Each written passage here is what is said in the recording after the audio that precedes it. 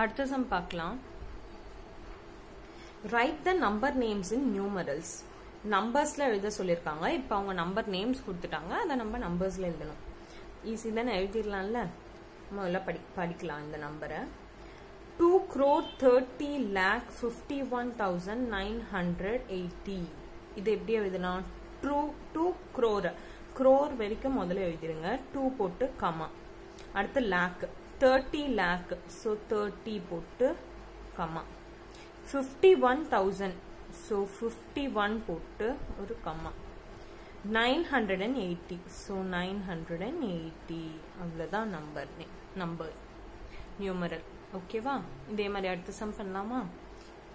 66,345,456. Okay, இப்போ இதுல million கொடுத்துருக்காங்க, இதுல க்ரோஸ் அண்ட் லேக்ஸ் கொடுத்துருக்காங்க. இது என்ன சிஸ்டம்? இது என்ன சிஸ்டம்? க்ரோர் லேக்னு வந்திருக்கிறதுனால இது வந்து இந்தியன் சிஸ்டம். இது மில்லியன் வந்திருக்கிறதுனால இது வந்து இன்டர்நேஷனல் சிஸ்டம். சரி, இதுவும் அதே மாதிரி தானா, எழுதிடலாம்.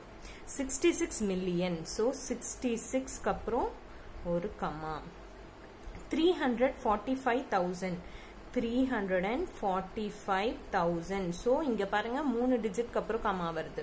இங்க வெறும் 66 மில்லியன் கொடுத்துட்டதுனால நம்ம 2 டிஜிட்ஸோட நிறுத்திக்கிறோம். 100 பிளேஸ்ல ஏதாவது 166 மில்லியன் கொடுத்திருந்தா இங்க ஒரு நம்பர் வந்துட்டு அதுக்கப்புறம் தான் கமா வரும். கிளியர்ல? அந்த மாதிரி தான் இது. 66 மில்லியனுக்கு அப்புறம் ஒரு கமா, 345க்கு அப்புறம் ஒரு கமா, அப்புறம் 456 அவ்வளவுதான். இது வந்து இன்டர்நேஷனல் சிஸ்டம், இது வந்து இந்தியன் சிஸ்டம். அடுத்தது 789,213,456. இது என்ன சிஸ்டம்? International system. ஏன்? மில்லியன் வந்திருக்கு, அதனால இது இன்டர்நேஷனல் சிஸ்டம். இங்க பாருங்க, நான் போன சம்ல எக்ஸாம்பிள் சொன்ன மாதிரி இங்க 789 மில்லியன் கொடுத்துட்டாங்க.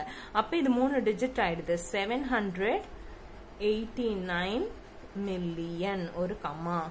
213,000 ஒரு கமா. 456. ஓகேவா? கிளியரா?